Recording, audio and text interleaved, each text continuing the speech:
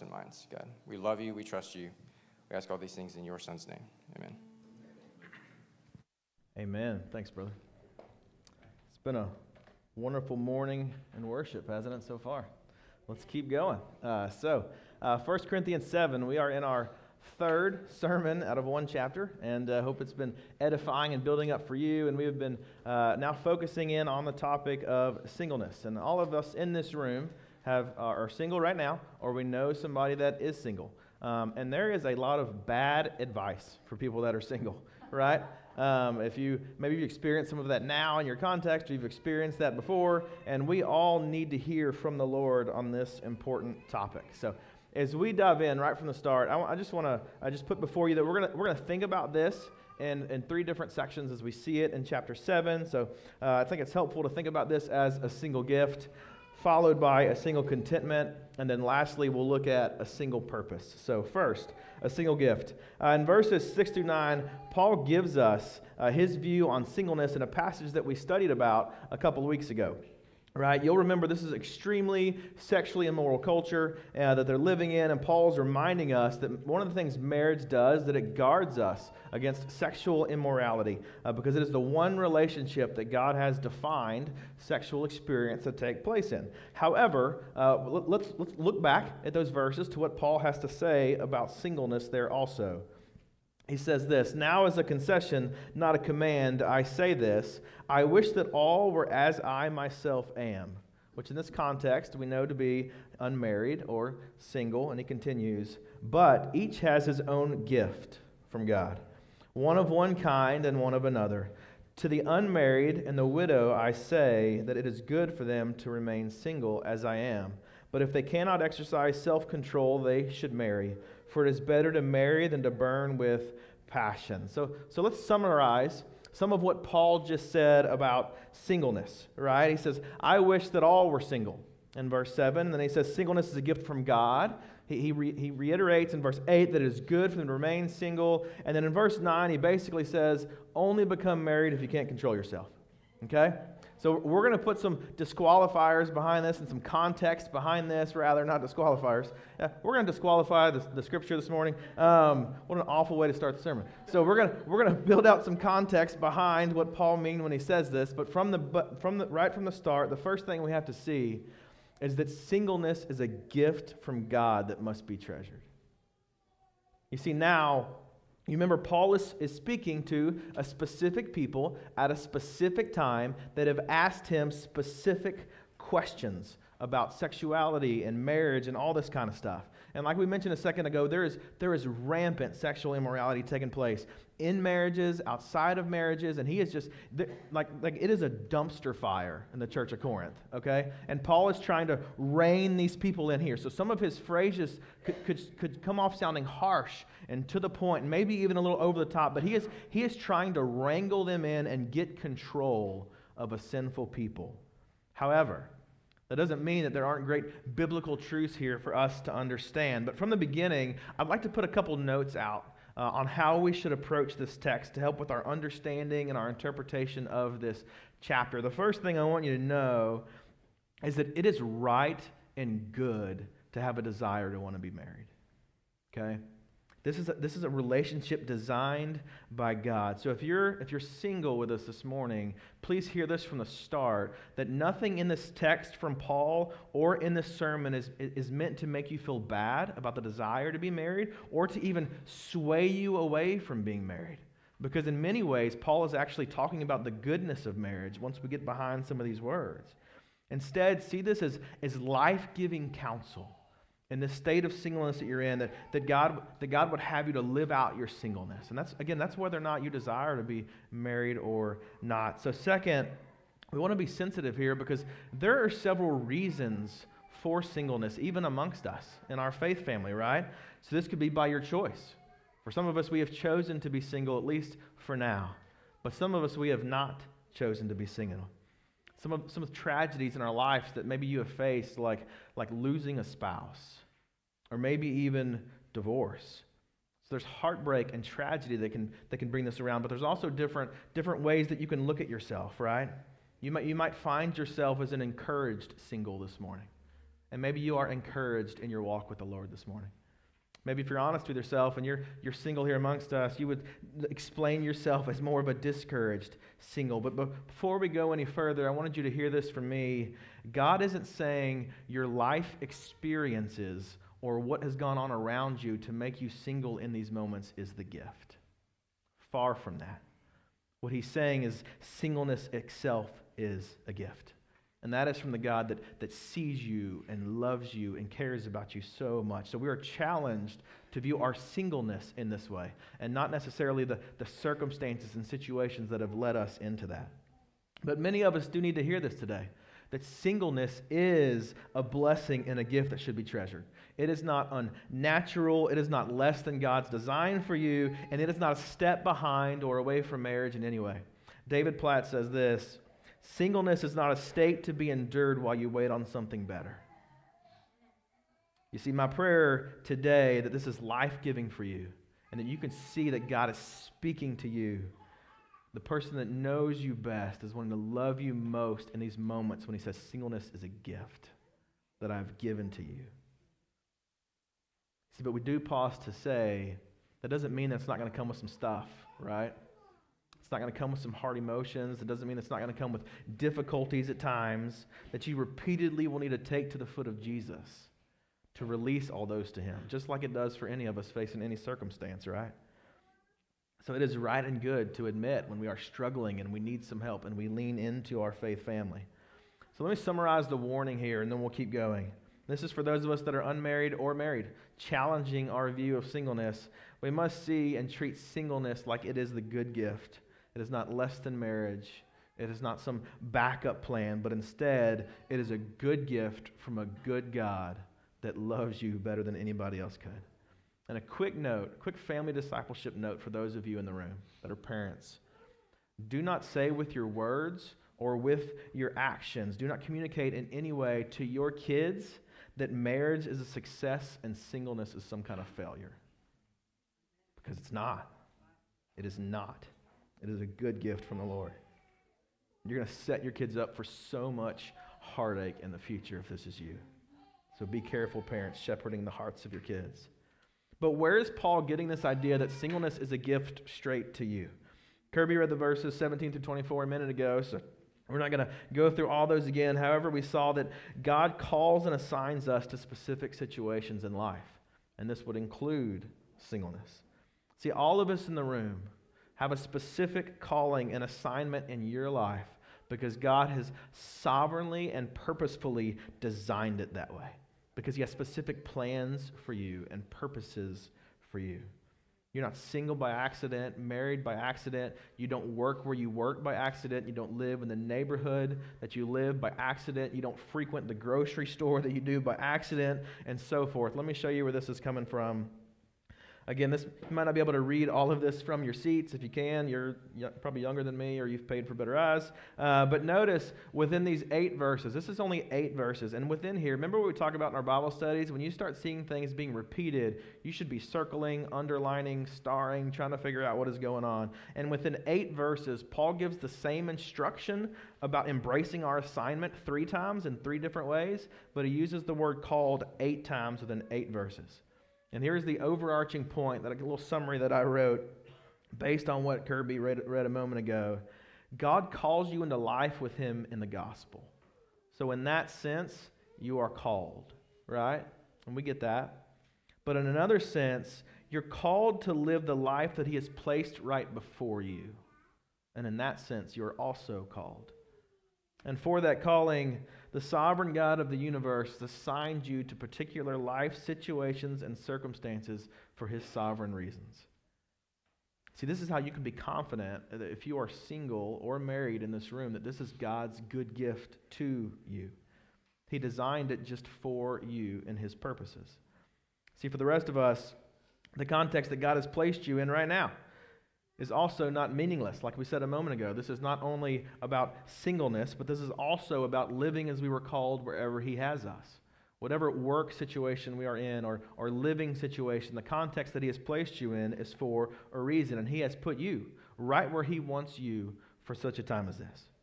So since God calls and since God assigns, we must embrace our life and remain faithful where God has us. You and I must embrace our life and remain faithful where God has us. See, Paul is calling us to step into faithfulness and obedience wherever that is, whether we are single, whether we are married, in whatever context that we're living in. And we need to hear this because why? Have you ever noticed that we are the grass is always greener kind of people? Yeah. Right? Like because of your sinful flesh longing to be satisfied in Christ, sometimes that is masked and we begin to think that anything else can satisfy us. And it's always the next best thing. See, and if we're not on guard, we're going to do that with singleness. We're going to do that with our marriage. We're going to do that with anywhere in any context that we have in life. And we will always be on the lookout for what is next or what is best or what we think we need. See, some of us are living our lives this way. And hear me, it is exhausting and it is stealing your joy. This is why Paul is using some of the language he's using. The context in the church at Corinth is that they were the grass is always greener kind of people. You see, and because of some of the hard truths their faith with, because of some of the situations around it, see, there were people in marriages that just knew the grass was going to be greener if they got divorced. There were people struggling with rampant sexual immorality because they knew the grass would be greener and they would get fulfillment in these sexual experiences. And there are those that are single in the church, and they are convinced that the grass is greener in marriage. When all the while, Paul is not saying, don't get married, don't get engaged, don't seek somebody, but he is saying, stop. He's saying, slow down. What you think you are craving is a lie, because what your soul is craving is me. Because I am the lover of your soul. I am the only one that can satisfy you. So take a closer look at two of the ways Paul gives us specific instructions. For those of you where your eyes weren't as good as everybody else's and you couldn't see them. Verses 17 and 20 says this, only let each person lead the life. Lead the life that the Lord has assigned him and to which God has called him. This is my rule in all the churches. So you see that there might be some distress, there might be some chaos going on in this church that's leading him to speak some specific ways. But what is his message to all churches? Lead the life that the Lord has assigned to you. Be faithful in that. Embrace it. Walk in that, right? Verse 20 he words it a little bit differently. It's saying the same thing. Each one should remain in the condition in which he was called. The point is that after you see that God has called you and assigned you into a specific situation, it is your response to embrace and live faithfully wherever he has you for his glory. So you don't doubt God's plans. Instead, you lead the life that he has assigned.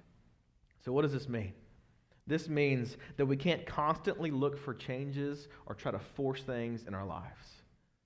Said differently, we must be content in our assignment and in our calling.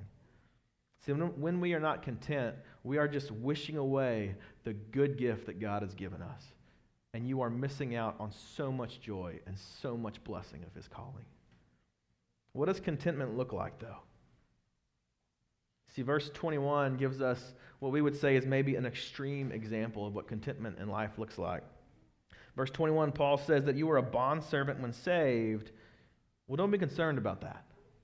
That seems quite odd, does it not, right? Like if you were a bondservant at that time, yes, it may have been slightly different than we're thinking of as it was here in America, and some people were actually better off in that way, but still you were enslaved to someone, right? So in general, this is not a great thing. And Paul says, oh, were you a bondservant when God called you to him in Jesus? Don't worry about that. Okay? And then after saying that, he says, but if you gain your freedom, avail yourself of the opportunity.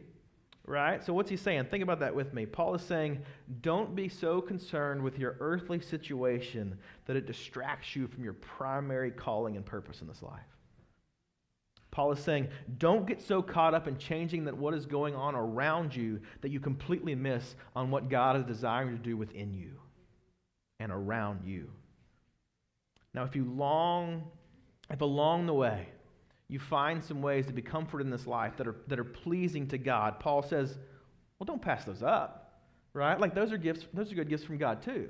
He's just saying, you walk in faithfulness, you walk to your primary calling, you live out your primary purpose, and take the good gifts that God gives along the way, but don't let them consume you.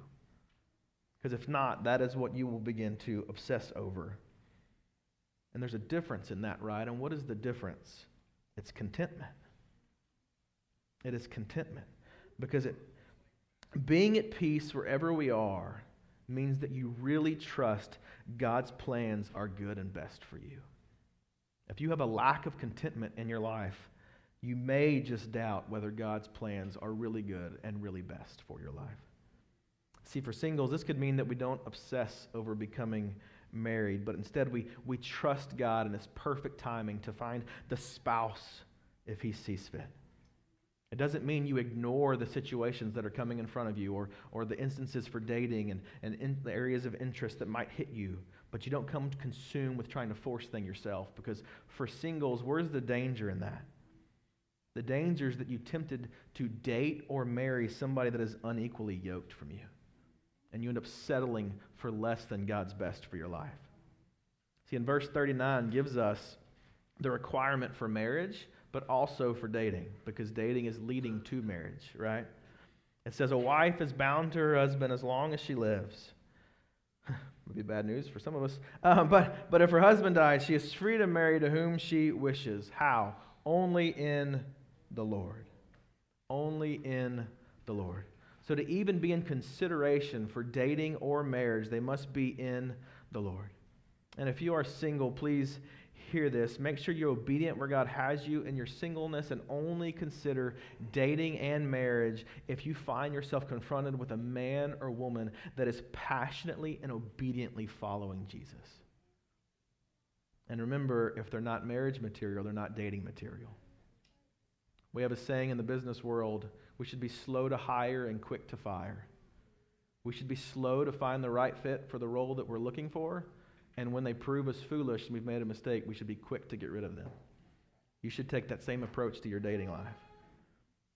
See, settling for less than God's best in marriage will lead to much more problems than singleness could ever bring to your life. So for all of us, whether we're single and married, this also applies to any other context that we could be talking about. Flee the desire to pursue worldly treasures and pleasures or achievements or neighborhoods or jobs or vacations or more kids or whatever else it is, right? Like, you are always going to be seeking and going, and in the end, all those are just distractions of your flesh stopping you from being obedient right where God has you. And it is also robbing you of your joy and your blessing. See, one final note for us that's hard to hear, but we must see our lives through this lens, is that what God wants for you and from you is more important than what you want for yourself. And that's hard to hear, right? So you might not be desiring a bad thing, but misplaced priorities are still sinful. Look at what Paul says in verse 19. For neither circumcision counts for anything, nor uncircumcision, but keeping the commandments of God. See, no status or achievement in life ultimately matters, but only pleasing the Lord and doing what He wills for our lives.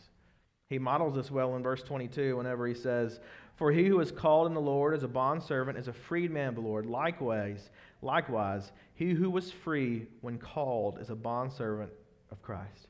If you are in Christ, you belong to Him.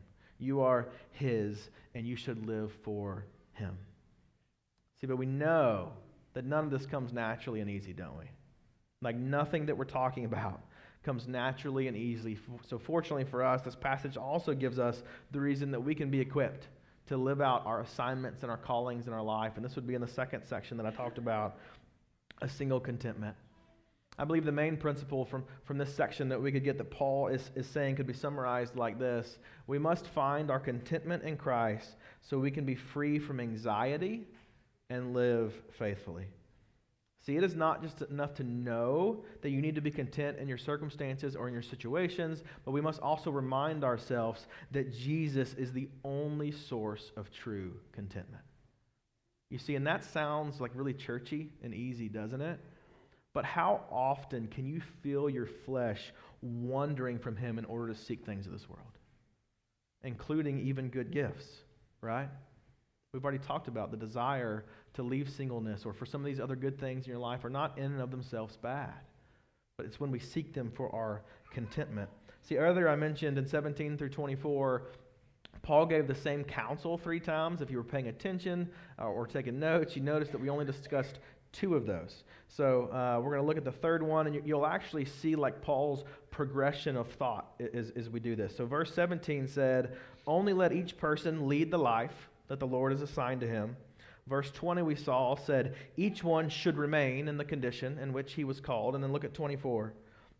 So brothers, in whatever condition each was called there, let him remain how? With God. See, Paul says, lead the life God gave you. Paul says, remain faithful in your situation. And then Paul reminds us the only way that you can do this is by remaining with God, by walking day by day, step by step, hand in hand with the only Savior who's emptied himself to love you and serve you.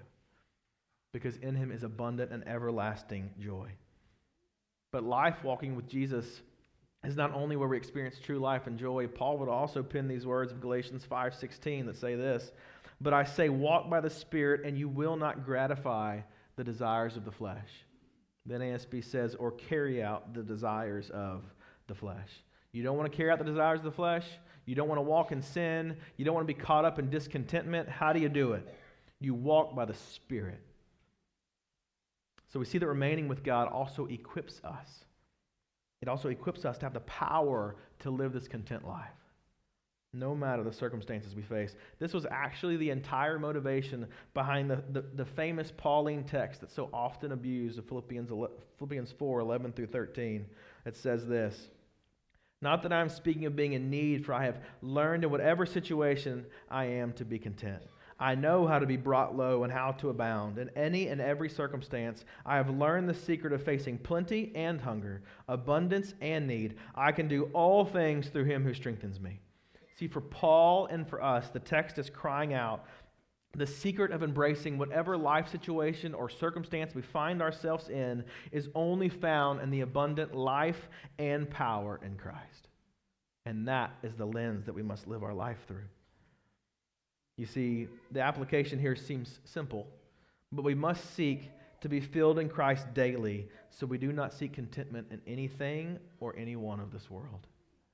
And this is a daily pursuit. So if you are single and you are unmarried amongst us, the only way for you to embrace that in a way that is pleasing to God is to fully and passionately give yourself over to Jesus every single day, day by day.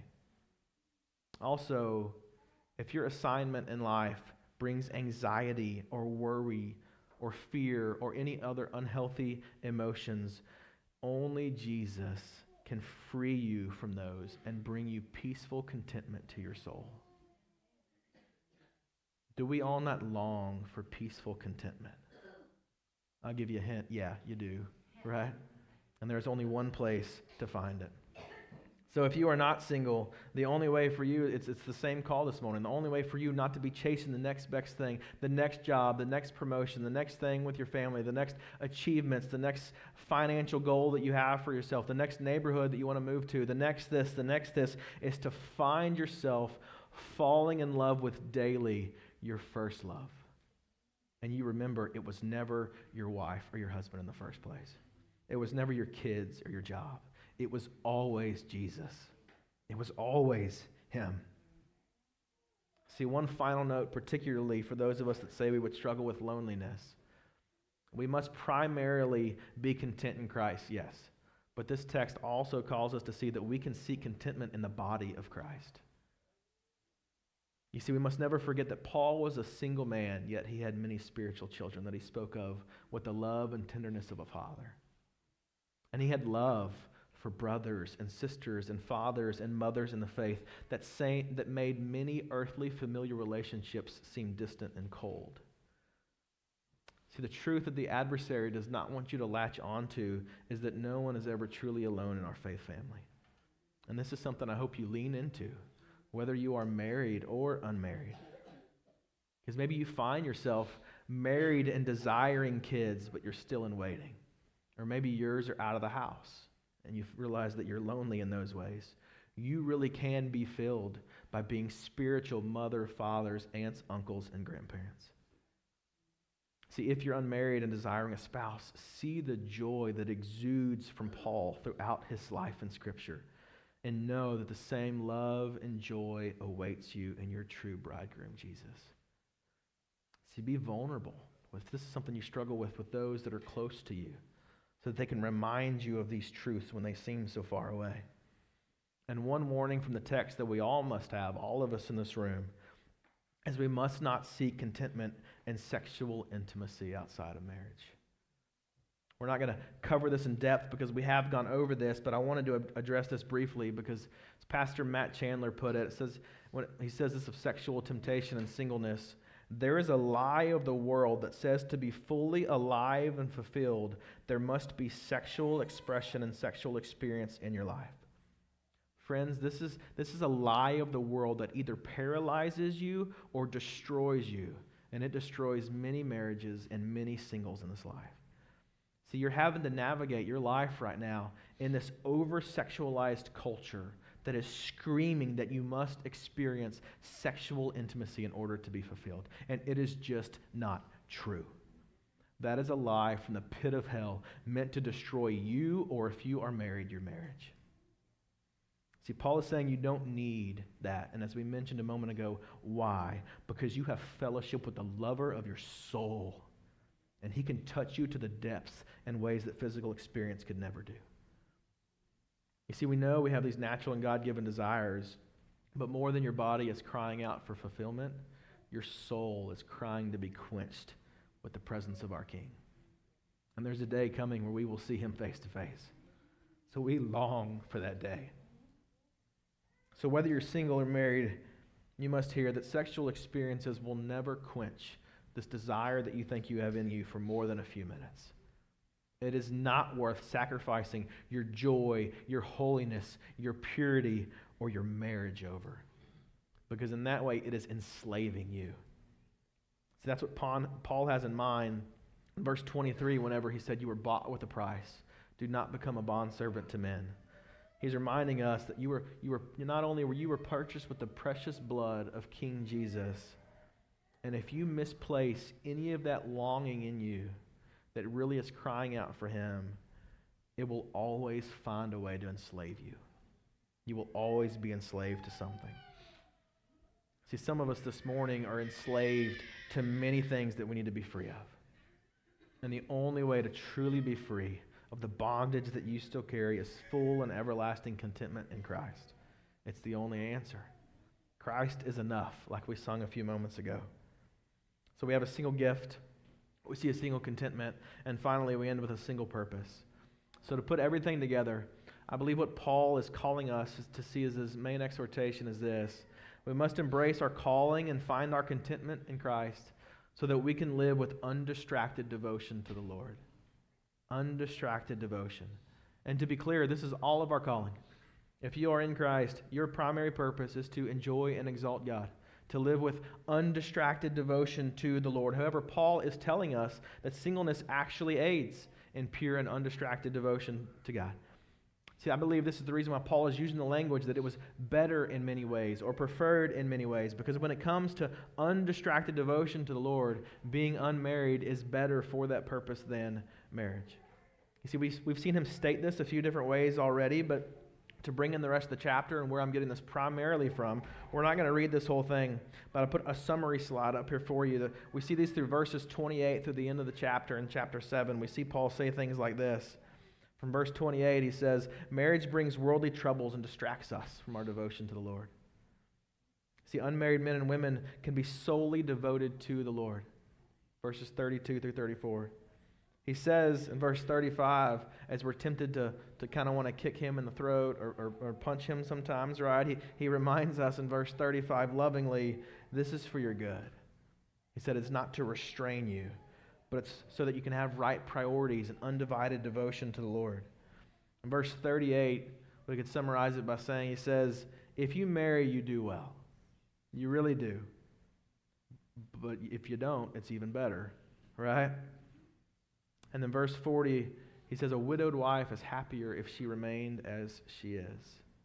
And again, he's not talking about your circumstances or your situations. He is saying that your contentment is in Christ. And in that way, you can live with such an undivided devotion to the Lord that it is so much better. See, Paul, what's he trying to do with all this language?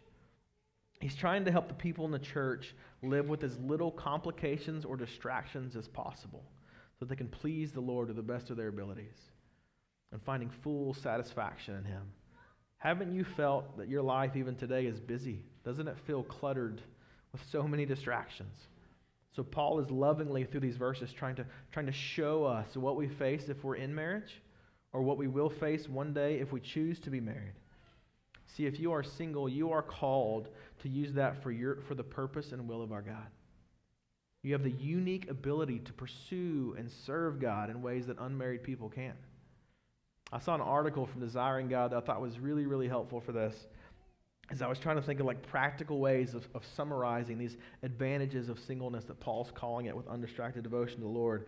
And it focused on three main areas that I thought were really helpful. The first one was focus, and then flexibility and freedom. And the article talked about how you can, with your focus, right, you have the uniquely enabled to focus on Jesus without distraction. In ways that, yes, marriage is a good gift, but it does split your devotion, your focus. Talked about your flexibility. Talked about how you can say yes more often to serving God and other people when you don't have to check with somebody else or run home to see somebody else. Talked about your freedom.